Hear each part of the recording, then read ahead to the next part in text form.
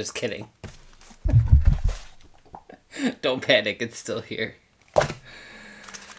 Now let's put it on a train car. Why? Because they make it like that.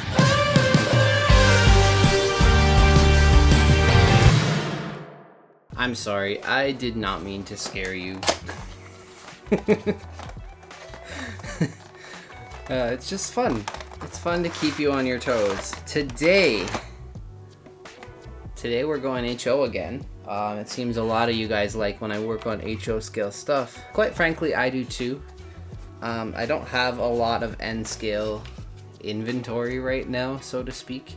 I mean, I have my own stuff, but a lot of times I'm working on stuff that I'm either selling or stuff for other people. So my stuff kind of takes a bit of a back burner. Today I'm gonna be working on a car that belongs to my brother, actually.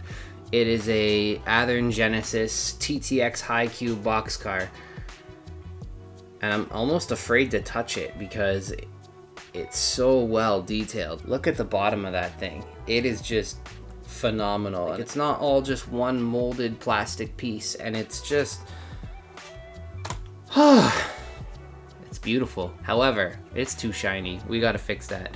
So, I'm gonna put this on here.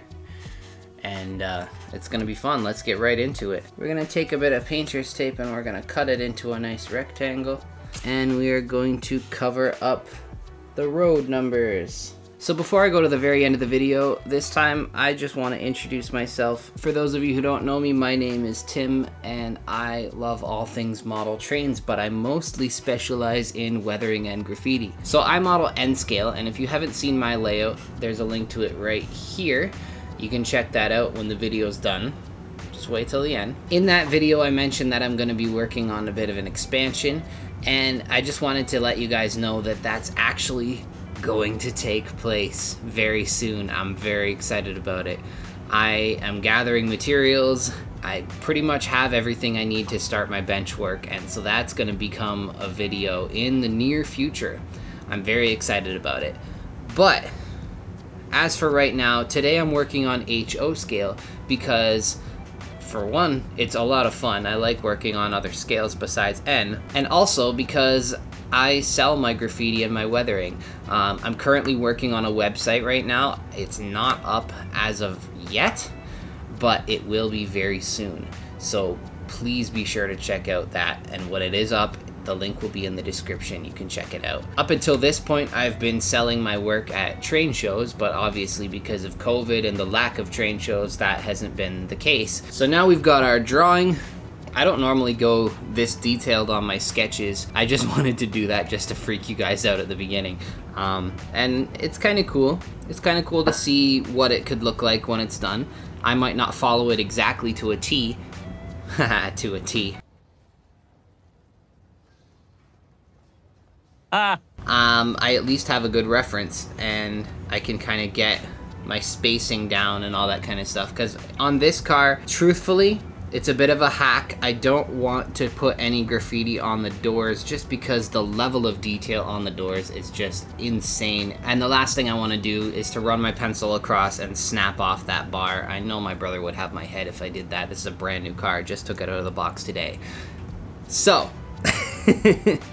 let's dive right in. So I'm just gonna go in with my pencil, and the thing about this one is I've already masked off the road name, so anything where it's masked is obviously going to get taken off at the very end. The idea is to still do the graffiti how I would, so that I don't fake it. You know what I'm saying? It's better to actually full on do the graffiti and then take the mask off than it would be to pretend like, oh, there's a mask there, so we'll just draw a box within our graffiti. Now, people have asked me, I did a live on Sunday with Chris from Go Via or Go Home. He does a Sunday morning brunch kit build session every Sunday morning. You guys should check it out if you haven't. I'll link his channel as well in the description. His live is pretty cool because he brings on other guests to just build alongside him. And so I came on just for fun, just to hang out. worked with him and Trains by Perry. We had some fun. I did some graffiti, they worked on a kit, and yeah, it was a good time. A good 2-hour-long session every single Sunday. You guys should check it out. So the next step is exactly the same as how I did it in the drawing before. I'm gonna come in with my base color, and I'm using these metallic markers again. I'm really fond of these things. I've been using them a lot lately. And if you want a set of them, I'll link them in the description and you can check it out. Now, I'll be honest with you 100%, that is an affiliate link.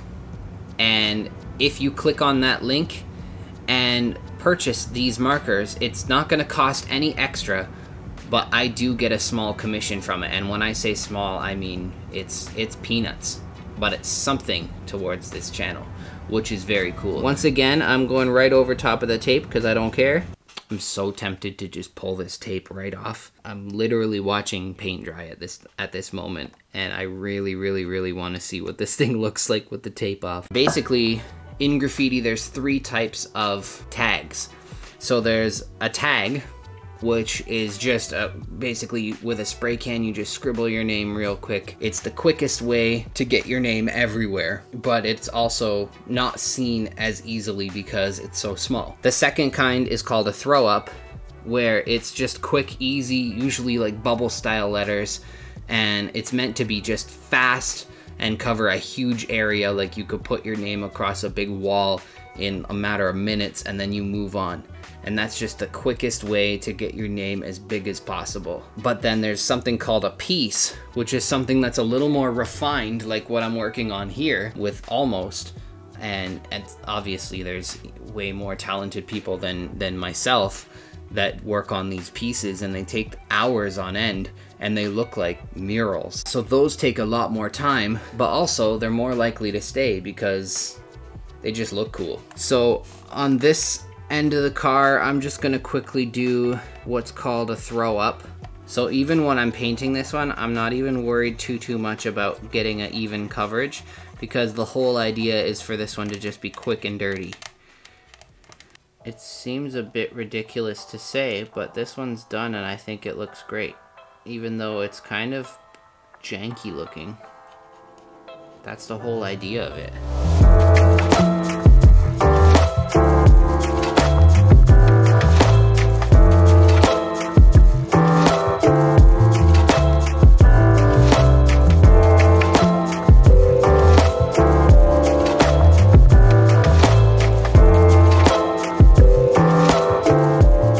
This car, it's a perfect example of the 3 different kinds of graffiti. You have your tags, which are just quick and easy, scribble with a spray can, and get your name out as fast as possible as you're walking down the street, basically. And then you have your throw-ups, which are larger, cover as much area as possible in the quickest time possible. Really simplified letter styles that just get the word up as quick as possible. And then you have your most challenging piece, called the piece, which is essentially just a big art piece. And I think that all 3 of them have their purpose, and all 3 of them need to be modeled in order to make your layout look realistic. So one thing I'm gonna do that I am gonna point out is there's a nice little bit of overspray all the way around this car. I'm gonna take a silver marker and I'm just gonna paint the roof with it.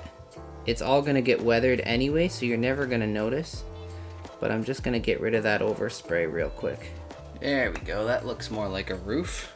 So essentially I'm gonna weather this the same way that I weathered the car for Chris from Go Via or Go Home. So if you didn't see that video, I'll link it right here. You can check it out at the end of this video. Maybe while I'm working on this, I'll talk to you guys a little bit about how things have been going with this channel. I'm super excited about this channel. I think that it's gonna be something great. My goal is to appeal to a younger generation.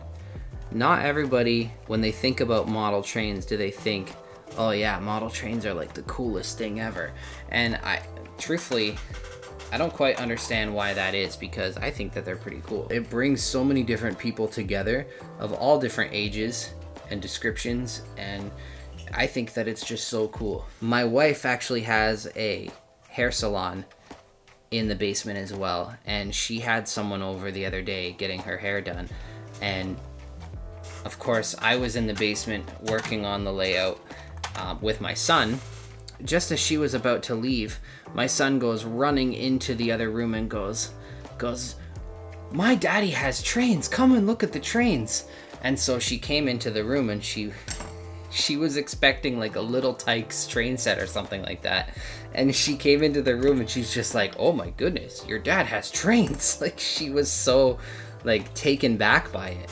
But the thing about this channel is I really want to showcase model trains to the world that wouldn't necessarily see model trains.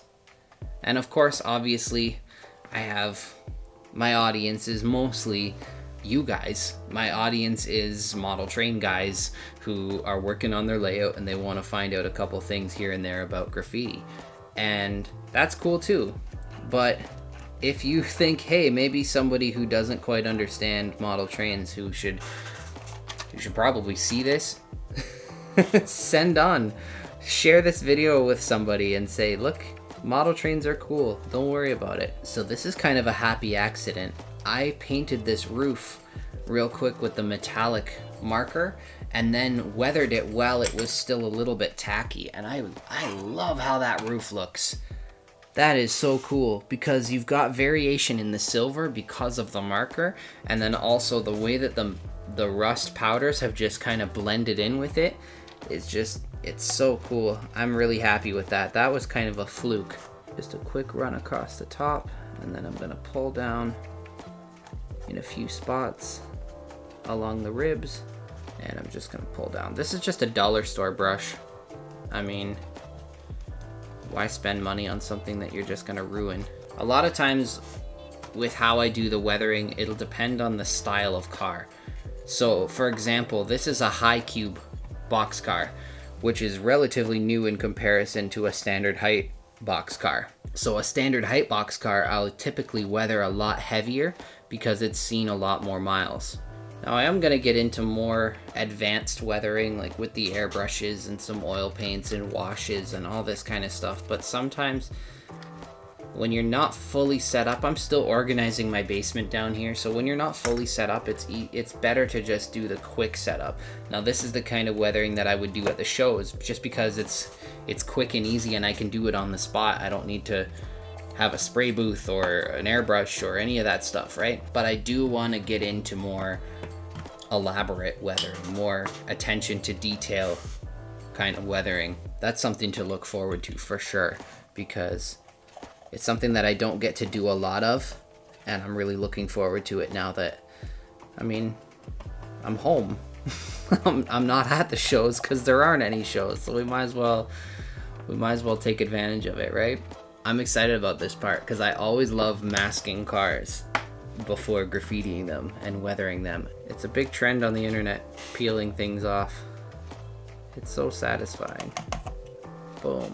So we got some fresh road markings there. So that's one side.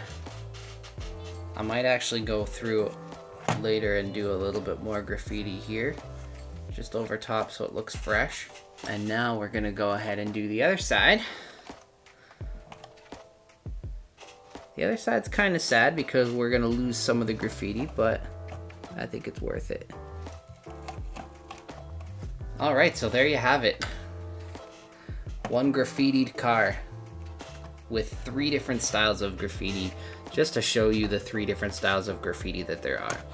I'm really happy with how this thing looks, and if you are too, please hit that like button. It really does make a difference to this channel. And if you like videos like this and you want to see more, hit that subscribe button. I'm trying to post as consistently as possible, and you won't be disappointed. Thanks again for watching, and remember, they make it like that.